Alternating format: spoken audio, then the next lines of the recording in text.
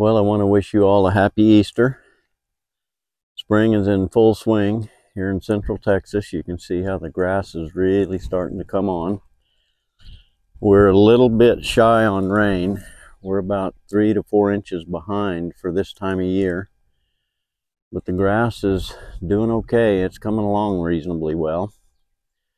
So just wanted to show you some real beautiful green. I love green. That's my favorite color, no question, just because it's the color of grass. And I'm going to talk to you today about water for the cattle. And I had a trough that is under some fairly good sized trees, and the leaves from these oaks and elm trees tend to fall into this water trough. And you can see this water's green and nasty. The cattle aren't in here currently, but I don't like this at all. And I've been scooping these leaves out, and you can see the leaves here on the ground beside the trough. And I got this trough, it's a 1,000-gallon trough sitting on a gravel pad. And the nice thing about this country where I'm at is that this sandy loam soil does not get muddy, but they will dig a hole around this trough if you just have the sand.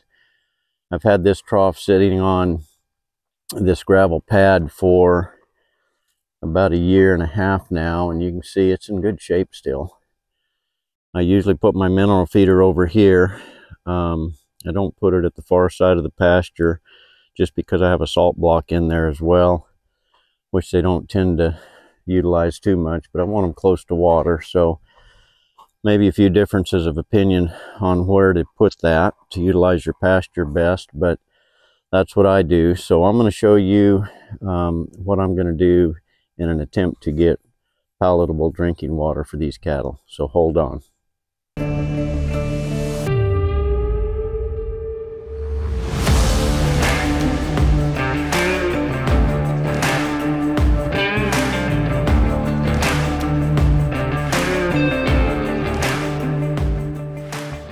So using a net or something would be a lot more efficient, but you can see these leaves here, just regular old oak leaves, and they're getting quite a bit of algae on them. So I just scoop them out, a little bit time consuming.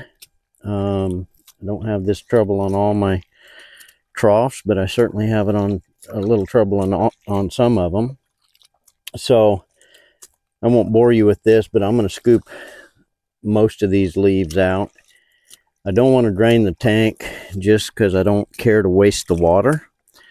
And I think I can get this water clean. We're going to all see. I think I can get this water clean with using bleach. And I'm going to show you 2 different ways to do that. And I'm going to learn as I go. Hopefully you'll learn along with me and or give me suggestions. So I'm going to continue this little project here for a few minutes, and then I'll catch up with you here in just a minute. So you can see I've got the lion's share of those leaves off of this tank. There's some more that could come, but they're pretty fine. And my suspicion is that they will start to auto-digest. We'll see. So I looked online. I didn't know much other than I've always known that bleach is a good disinfectant, and I found out that regular old unscented bleach is very useful to disinfect water troughs and whatnot. And the recommendation is that you want to put in 2 to 3 ounces per 50 gallons of water. So this is a 1,000-gallon tank, and you do the math. I'm going to be conservative and only put 2 ounces in per 50 gallons of water. So you do the math, that's 20, 1,000 divided by 50 is 20, and we're going to put in 2 ounces per 50 gallons. So 20 times 2 is 40 ounces. So I've got a measuring cup here that I use, and it holds 16 ounces. So I'm going to put in 2 of those, which will be 32 ounces. And then I'll add 8 more. So here's 16 ounces.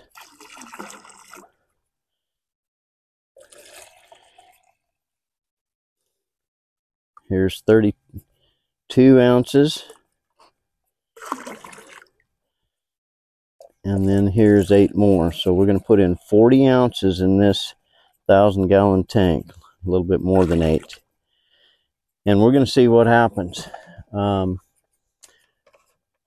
not going to put the cattle over in this area for another few days, so I'll have time to monitor this and just kind of look at the clarity and scoop out any more leaves that I need to scoop out.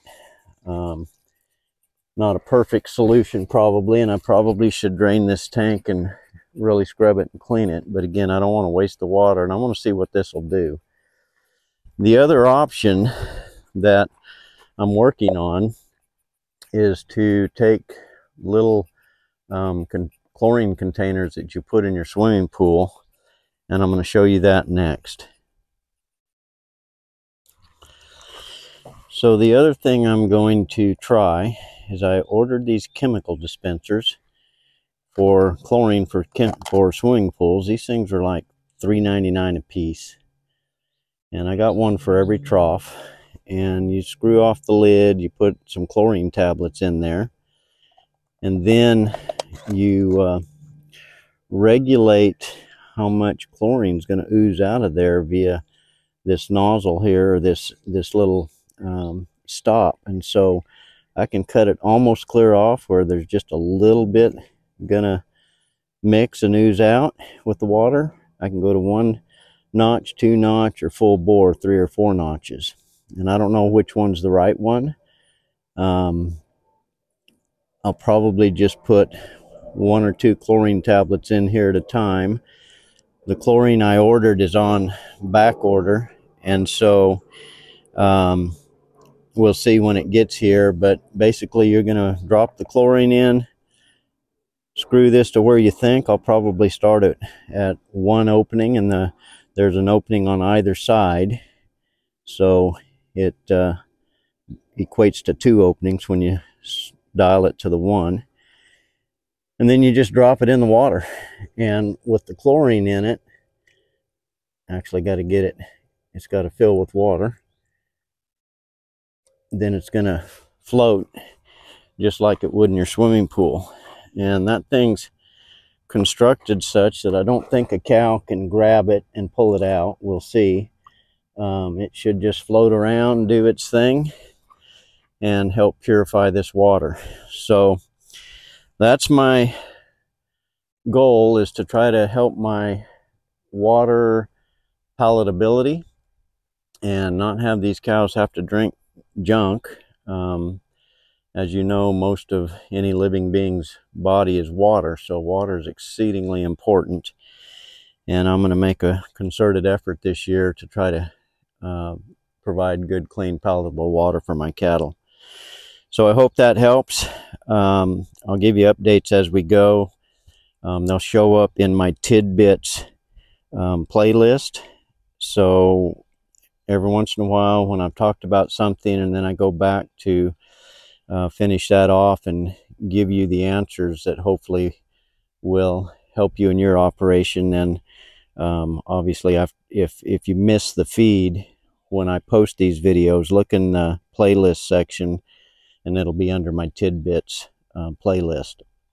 So with that, again, I bid you a happy Easter, and I thank you so much for riding along with me on the journey into regenerative ranching. Have a great day.